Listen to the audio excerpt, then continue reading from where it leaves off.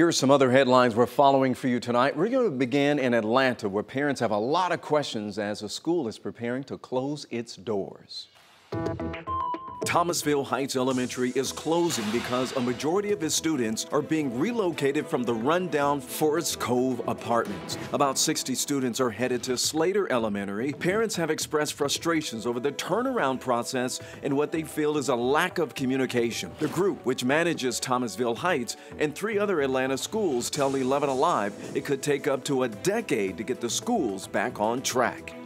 Stacey Abrams has qualified to run for governor. She's the first Democrat in the state to do so, with none declaring a challenge. This is her second time running for governor. She narrowly lost to Governor Brian Kemp in 2018. Republican frontrunners Governor Brian Kemp and David Perdue are both expected to qualify in the next 2 days for the GOP primary.